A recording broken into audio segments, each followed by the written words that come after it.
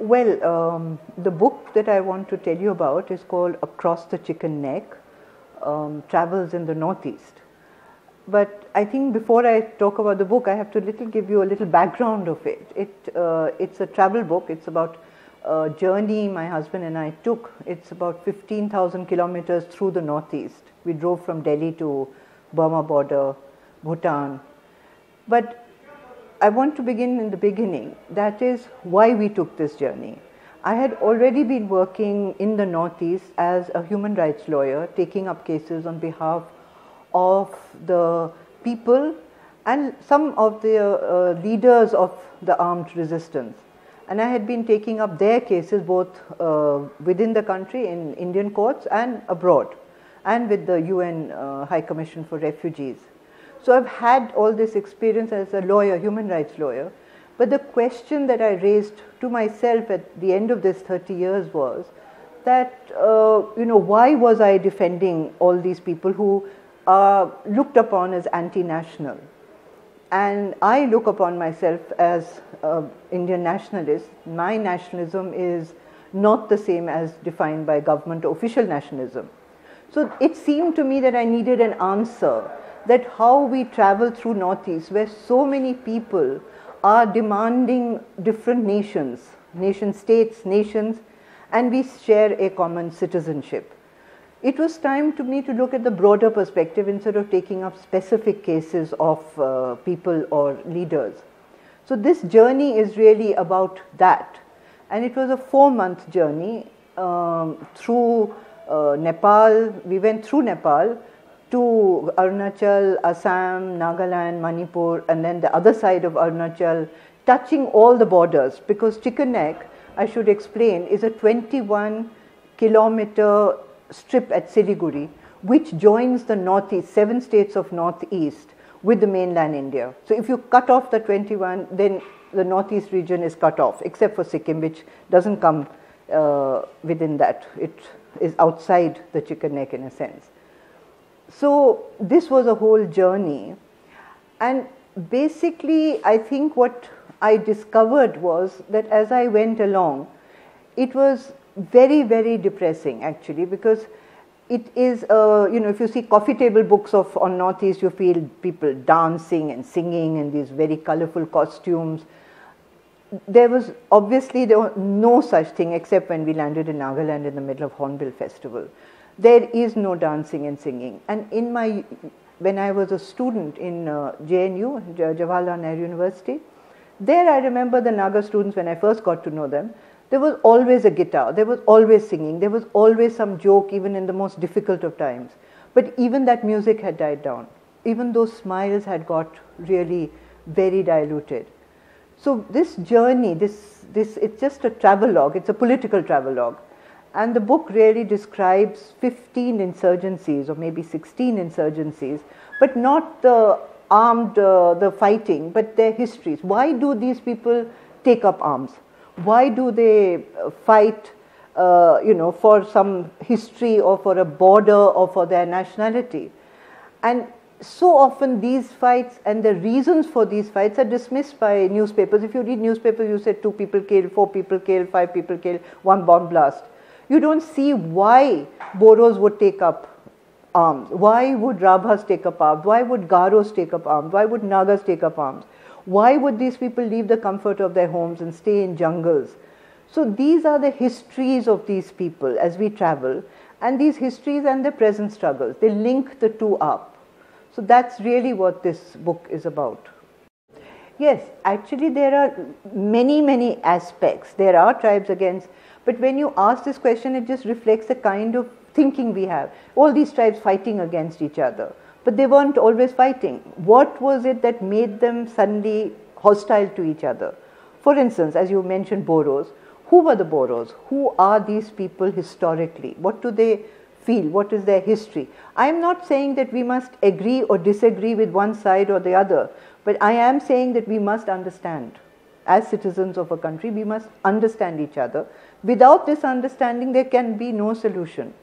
So I have shown how the Boros themselves, their own history, this is very ancient people, the most ancient in the Northeast. And their language, for instance, they have their own names for the Brahmaputra. They have their own names for everything. I mean, for the grass, for the trees, for the rivers, for people, for their own histories. All this was wiped out. Because what really happened in the Northeast was, and this is what came through my travels actually, and I think it came through after writing, I understood it, is the 11th, 12th century Brahmins went from Varanasi and they spread out all over Northeast and invented stories to link each tribe with, the Indian mainstream. So they invented a story that the Manipur Raja came from descendants of Arjun and Chitrangada. They invented that Parashuram went to Arunachal. They invented that Rukmani, Krishn's consort, was actually a Mishmi tribe. So in this way, so there was this huge Brahmanization or Hinduization and an imposition of caste. But all these people who even joined or agreed to be part of this Hindu society found themselves at the bottom rungs. They found themselves a scheduled caste. For instance, Rajbanshis, Koch, which is the most serious insurgency in the north, it covers Bengal and Assam. Now these Rajbanshis are from Gayatri Devi's clan. She's from Rajbanshi. But today in Bengal they are scheduled caste. So today they are rejecting that Hindu and Brahman legacy and history and going back to their tribal roots. Similarly, Boros, for instance, they are called in the literature by Shankar Dev, the great saint in Assam, as a Malech. Now this word in my generation and my parents' generation was used, Are wo Malech hai, that is someone very low. That is the word which is used for Boros. And today the Mech tribe, which still exists, is a scheduled caste tribe, untouchable. So Boro struggle for recovery of their history, the pre-Hindu history, and recovery of their past is a very, very important aspect for them to survive and to get their self-respect and dignity. Now, with the modern processes and economies opening up, and you have the migrant workers and the Muslims coming in, the Bangladeshi Muslims, there seems to be a clash today between the Boros and the Bangladeshis. But in the past, and even right now when the first clashes began in Kokrajhar, in the heartland of Boro, the person who was teaching Boro language was a Bengali speaking Muslim from Bangladesh. So this fact, of course, would never be brought out. The people a lot of Bangladesh, who are now Bangladeshis, who are from Bengal, in fact contributed to Khasi literature. So one must remember that there are these histories of common, common cultures and relationships, which have been completely broken up because of these borders made by colonialism and continued after colonialism. Now the question is, you say, what do we do? Why are the Boros killing the Muslims? That I will come to secondly. Let us first acknowledge what the Boros are fighting for, what the Muslims are fighting for, and then we will try and understand the depth of the problem. Just to give you an example, for instance, the big Nelly massacre, which was 5,000 Bengali, Bangladesh origin Muslims in Assam. It was the worst massacre in 83 February. Now everyone blamed the Tivas for the massacre, and Tiva is a tribe which is derogatory name is Lalung. Now after 93, a Japanese scholar went in and interviewed both the Tivas and these Muslims who were the victims, and she came up with this findings in her research to say that neither of them were really responsible for the massacre, and she blamed the Assam movement. Now, it's a long story and the book is published, but let me just say this, that when the findings were done, a very eminent Assamese scholar, Sanjeev Barua, invited her to present her findings at his institute. The government stopped that. Now the book has been published subsequently. So it shows that if we recover the histories, we will not be seeing this clash that we normally would have seen from 83 to 93 till this Japanese scholar came and recovered both the histories, both sides. And so for me, these histories are part of the right to dignity, part of the right to life. So actually my book basically goes from, tracing these histories and linking it up with the present movements, pointing out questions that I raised. And one of the things which really did move me was that one of the reviews by someone, a young scholar from Assam, said what he liked about the book is the questions that I raised. I'm not trying to answer. I cannot answer. These are very complicated questions. I may have some parameters, but there's no way I can answer. But I think the book raises the questions, deepens an understanding, and you do go through this book, I think, you will feel much sadder, but I think perhaps a little wiser. Conflict has been there. The nature of the conflict is different.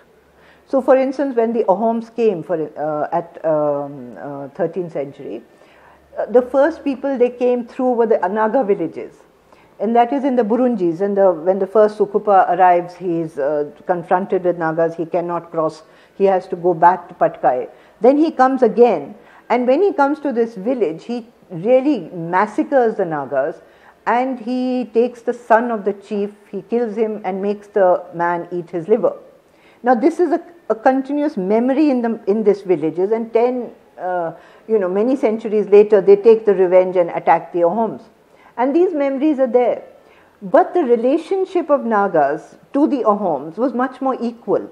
It was two people fighting. They were equally matched. They fought, some won, once Nagas won, another time Assamese won.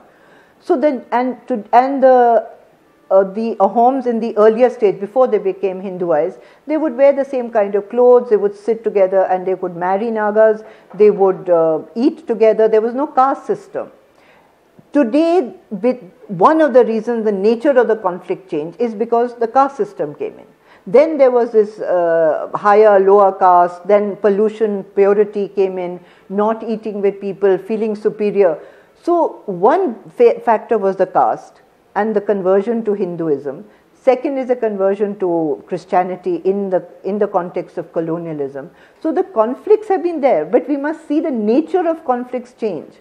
And with the nature of conflicts changing, the nature of the perceived differences changed. So that is what also we need to understand, that this is, when we say all violence is wrong, all conflicts are there, all migration, we cannot conflate these things. We have to see them in its historical particular context. Many other factors as I went along, there are many other issues, cultural issues, the death of so many, like 400 cultures, people are struggling for languages. And if you see, Lepcha language died. The Meitei language died. Khasi language was on the endangered list of UNESCO languages. People really worked very hard to revive these languages. Now Khasi is taught up to MA level. Khasi is no longer endangered language. Lepchas have had night schools and night schools all over and to revive their language, and they have beautiful websites and about their culture, revived and recovered their culture. And the same thing happened with Meitei, and now it is in the 8th schedule.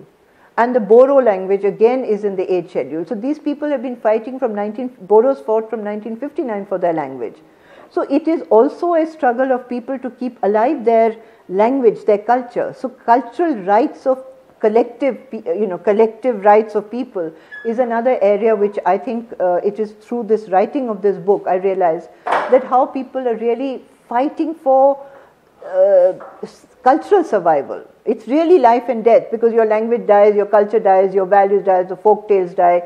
And that fight also is something which is against the neo-colonialism or this neoliberalism and the new economic policy, or what we call globalization or integration of markets. So towards the end of the book, again I look at this Northeast which I have known, and now, for instance, Highway 39, I think one of my friends also wrote a book called Highway 39. A chapter in my book also says Highway 39. Now that's no longer National Highway 39, it's called Asian Highway 1. So these highways are going from Amsterdam to Vietnam. There's a Trans-Asian Railway which is coming right from Amsterdam to Vietnam. So we are going to see a complete change of this whole area. It's going to be linked, the markets are going to be linked, part of India's Look East policy. So I think my book captures a moment of history which perhaps will all be gone in another few years, and then we will read this and say, oh, this is what it was all about. So it is a moment when the Northeast face is going to change, maybe for the better, but I'm not quite sure.